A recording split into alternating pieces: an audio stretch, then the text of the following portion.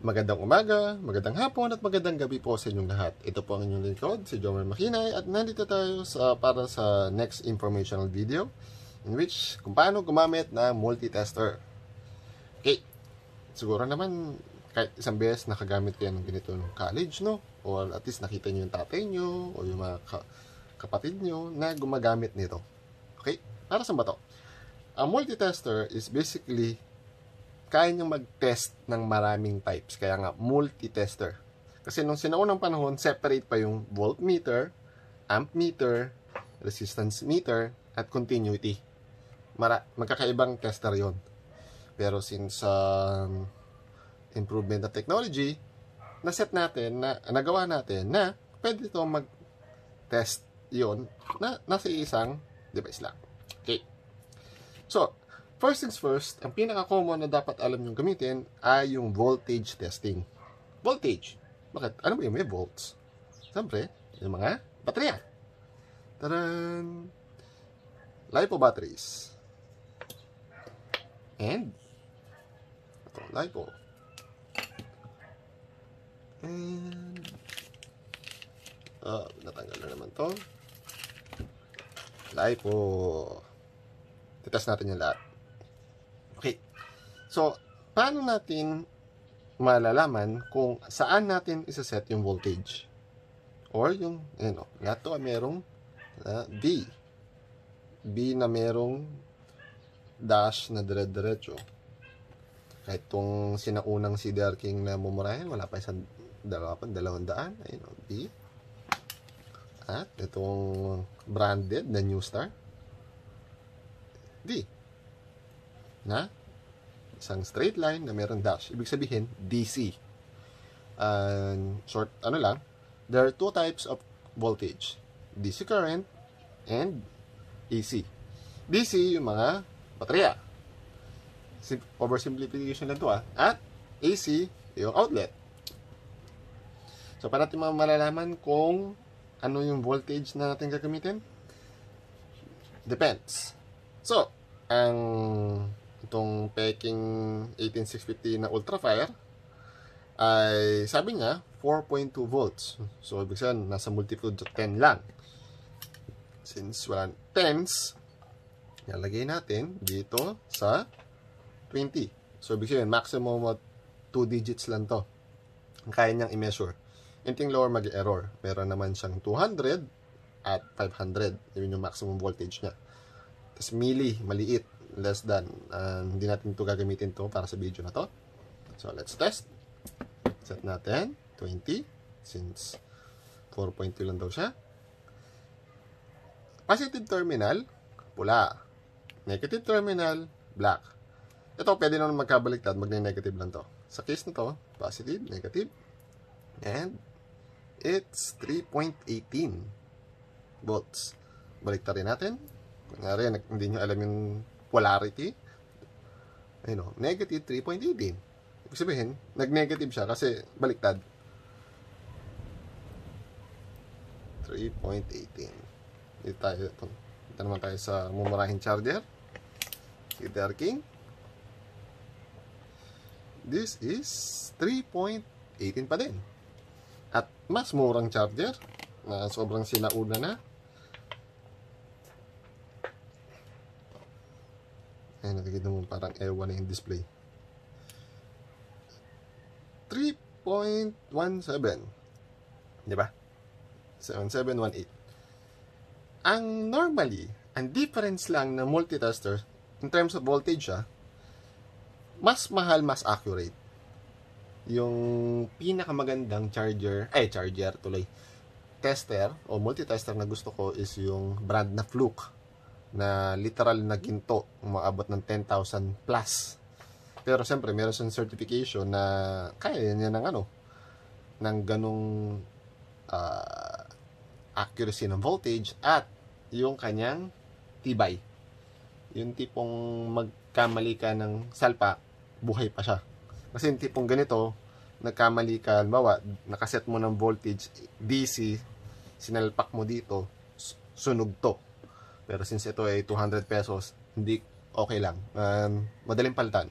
Pero sabihin natin yan, gadget mo, tiki 15 mil, tapos nasunog mo, iyak. Or worst case, pag yun is office, salary deduction. Okay. So, yun po ang voltage checking. Ang alternate nito is voltage na yung victory na merong tilde, basta yung may ganun. Parang wave. Ibig sabihin nun, AC. Okay, set natin lahat sila sa AC muna. Yan itong AC. Dun sa mga sabihin natin na wala pa masyado experience, huwag nyo munang subukan.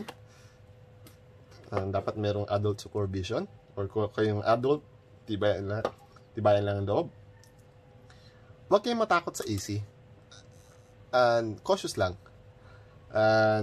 As long na hindi ito nagdidikit, habang nakasalpak din, di kayo makukuryente, or habang nakasalpak yan, nahawakan nyo ito, din lang kayo makukuryente. Pero kung safe, ganyan lang. Tadaan! Walang problema. 235 AC. 220 to 230 ang voltage sa Pilipinas. Depende sa bansa. Merong mga countries na 110 lang. Merong mga gadgets na kaya niyang, sample itong charger na to, 100 to 240, pwede. Pero ang 110, sinalpak mo sa 220, sabog. Sabog yung gadget mo na 110. Yung mga galing US or Europe, sila usually 110. Yung 220 mo, sinalpak mo sa 110, di gagana. Okay?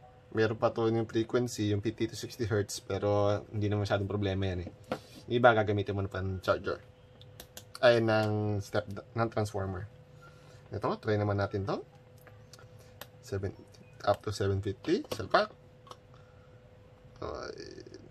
238. And the other one, 233.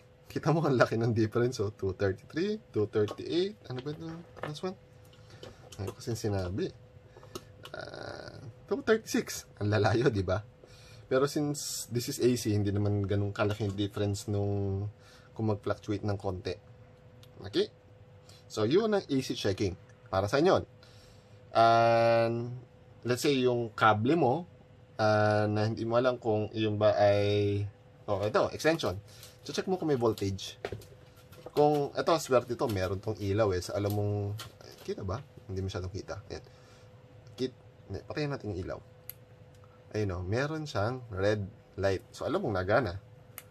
Pero kung ito ay walang ilaw, hindi mo alam kung nagana or may power yung extension mo.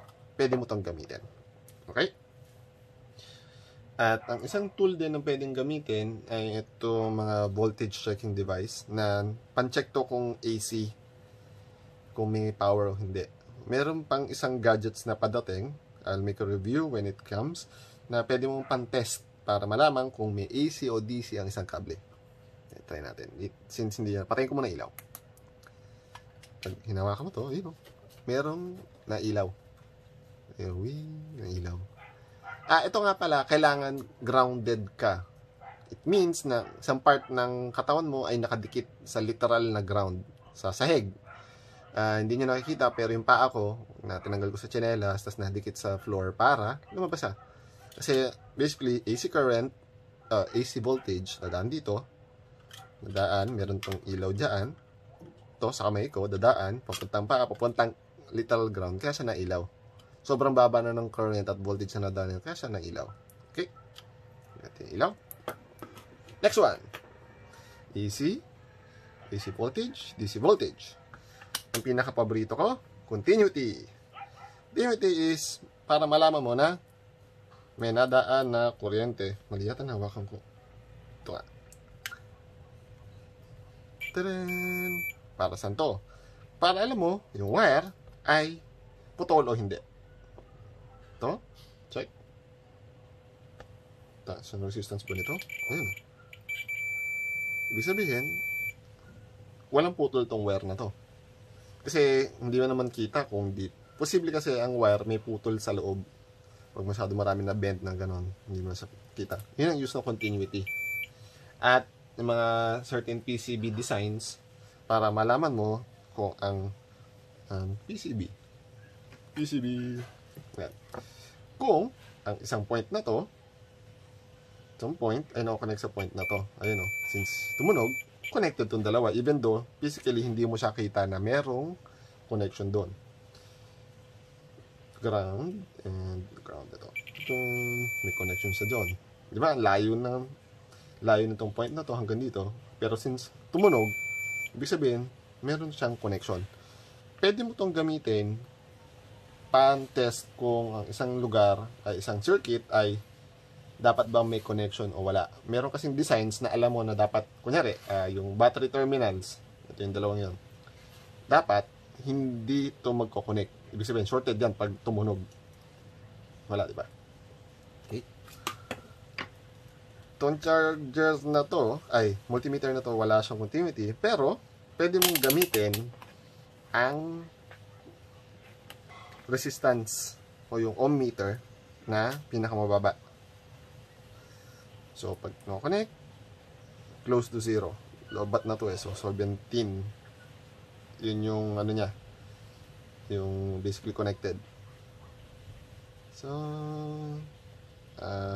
pangit talaga nitong charger na to. Multimeter na to. Ayun, baba. Parang lumalabas na 80 ohms na resistance. Meron hindi maganda. Pero, more or less, na parang okay siya. Pero itong tester na ito, hindi na. At itong medyo okay. Ito meron din siyang continuity. Ibento. Check. Ito. Taran. Continuity. Sabihin, buo yung wire. Kuha. Next one. Ang meron tong tinatawag na amp meter. Na ililipat mo to dito. Medyo ma-detailed yung video yun sa susunod na yun. For now, dito tayo sa last but not the least, resistance. Ano ang resistance? Resistance is kung gaano kahirap yung pagdaan ng voltage, tama ba? Voltage, no? Or current sa isang device. Or, in this case, resistor. Ang resistor is basically a device na merong predetermined na resistance. Ito is ginagamit sa circuit design or minsan sa ilaw. Depende. Sa case na to, sa isang circuit ko to nakalimutan ko kung saan ko ginamit to Kunyari, hindi ka marunong bumasa ng resistor color coding. Kunyari actually hindi ko natin tanda. Kailangan ng kodigo. Sa case na to, ito yung resistor. Gamit tayo dun sa medyo mas matinutinong multimeter. Set muna natin ng 200. Hawak. Wala. Go higher. 2K. Wala pa rin. 20K. Wala pa rin. 200K. Yun. Yung sa nagkaroon. So, since siya ay nasa 200K range, ang resistance niya it's more or less 30 kilo ohms. Kung mapapansin mo, may butal, but 30. Itong mga resistor kasi na to, meron tinatawag to na efficiency. Ano ba yung term nila doon? Yung dyan, percentage, kung gaano siya ka-accurate. Ang resistors kasi hindi accurate So, minsan, nakasulat dito is 30 kilo ohms, pero actually, yun nga, katulad nito is 29.6. May butal pa siya na 400 ohms. Depende sa circuit, pwede yung minimal yung difference ng resistance na yon or pwedeng masyadong malaki na siya. Depende. Ito, let's see, sabi nila daw, this is 20 kilo ohms. Lagay natin dito sa 200 din.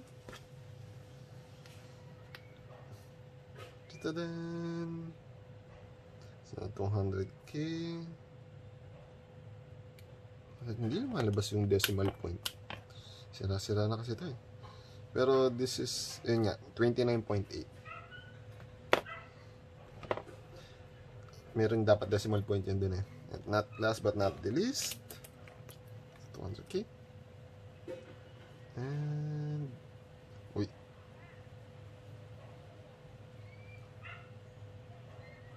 Wow, tingnan naman ang accuracy nito. 35.3. Ang layo sa 30K, no? Malolobat na rin to eh. Okay. So, yun ang resistance. So, doon po nagtatapos ang video na to. Ang ano lang po ang multitesters are not created equal.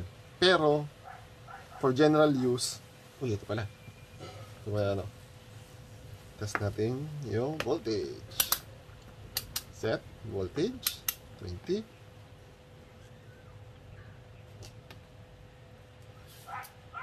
Tadaan! 11.73. Ganda nito. Napakasimple. Ang multitesters are not created equally. Pero, for general use, okay na siya. Okay po? So, this is a must-have sa lahat ng bahay. Kahit sabihin natin na hindi ka marunong gumamit nito in lahat ng features, mas maganda na meron ka kaysa sa wala. Kasi hindi mo alam kung kailan mo siya kakailanganin. Okay pa? So, doon po natatapos ang video na to. I hope na marami kayo natutunan. At kung meron kayong katanungan, i-post nyo lang po sa chat box. At sasagutin ko po siya as soon as possible. Yun lang po. Maraming salamat. Bye!